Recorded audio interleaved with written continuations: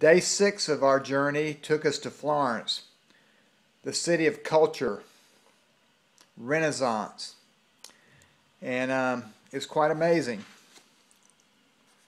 I think I can sum up Florence into one word: David. The masterpiece that Michelangelo created was unbelievable.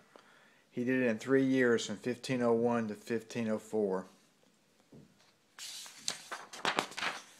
David made today's trip worth it. It was unbelievable. I think overall Florence wasn't what we expected, but we were exposed to beautiful art for sure.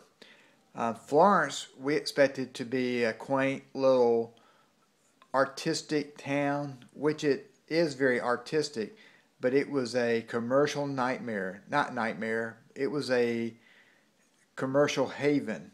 It was unbelievable, all the shops and street vendors and so forth. Very cool town, but it was just a little bit overwhelming. Great day today. Looking forward to tomorrow. We head to Venice tomorrow. It's going to be a great day. Signing off.